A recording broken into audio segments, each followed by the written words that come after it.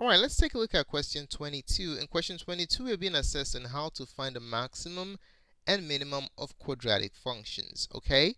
In question 22, we're going to be looking at finding the extrema of the function and the graph. Question 22 reads, consider the function f of x equals 4x squared plus 6x minus 3 and p of x defined by the graph below. We know that this is a quadratic because the graph is a parabola, okay? And all parabolas are quadratic functions. Question, the difference between the values of the maximum of p and the minimum of f is, so what we are looking for in this problem, we're basically trying to find the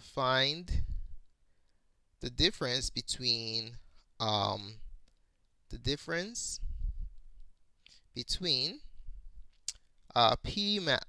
P max and the difference between the maximum of P and the minimum of F min. Okay, so all we're just looking for is P max minus F min. Alright, let's start by looking for F max, okay? We want to find F maximum. No, F minimum. Alright, because we asked the minimum of F. So to find F minimum, we need the following formula.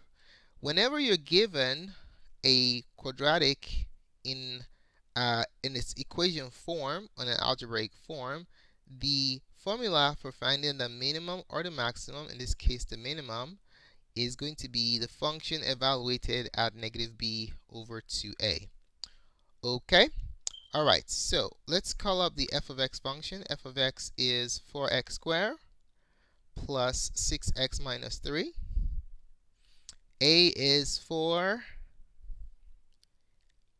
A is 4. B is 6. And C is negative 3. We don't need C for this problem. We just need A and B, 4 and 6, okay? Alright, so what is negative b over 2a? Negative b over 2a represents the x-coordinate of the vertex. Okay? And when you plug that into the function, it tells you what the minimum is. Negative b over 2a is going to be negative 6 divided by 2 times 4. This becomes negative 6 over 8. Divide top and bottom by 2, and you have negative 3/4. Okay? Now, to find what f min is, you're just going to evaluate the function at negative 3 over 4.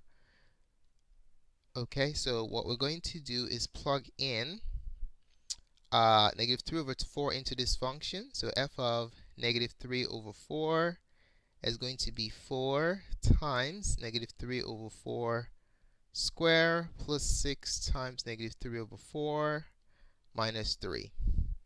Alright, you can use order of operations to work this out.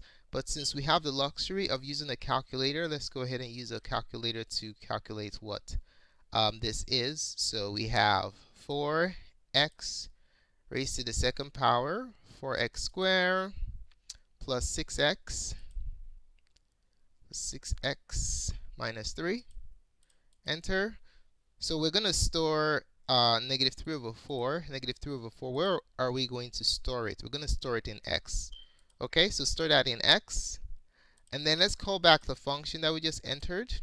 Second function, enter. And then we get negative 5.25. Another way you can do this is by using your table function. You go to y, enter it into y, and then look for what the output is. Let me show you how to do that real quick. So if you have 4x squared plus 6x minus 3. Enter, and then you go to the table setup. So this is the table setup right here on the top of Windows. So if you go to the table setup and you ask it, the calculator, to ask you for the independent variable. All right. If you ask it to ask you, then you can specify what you want to find the output for. So we want to find the output for negative 3 divided by 4. Enter.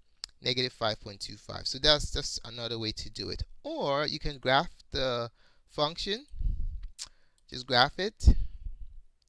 and then you use the trace option. Okay, so you hit trace, right? So for when you hit the trace button, you can just enter -3 divided by 4 and hit enter, and then it tells you what the output is, -5.25. So those are 3 different ways that you can do it. Or the fourth way is you can just work this out using the order of operations. Whichever way you do it, f of -3/4, which is f min, is equal to -5.25. Now, we're asked to find P max minus F min. We don't know what P max is, so let's go ahead and find P max. P max can be determined using this graph. So all we do is we are going to trace the x axis to the, this is the maximum right here, okay? So what's the output right here? That's what P max is. The y-coordinate of the peak of the function. This is the maximum right here. That's the maximum.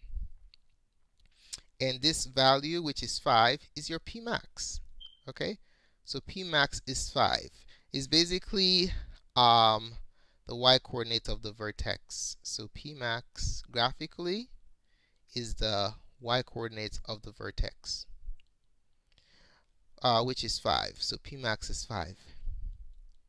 So the difference between the maximum and of P and the minimum of F is 5 P max minus F min, which is -5.25.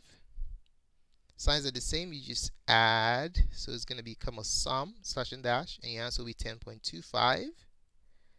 Your answer to question number 22 is option number 4. Okay, so this is how you find the extrema of quadratics graphically or using your calculator.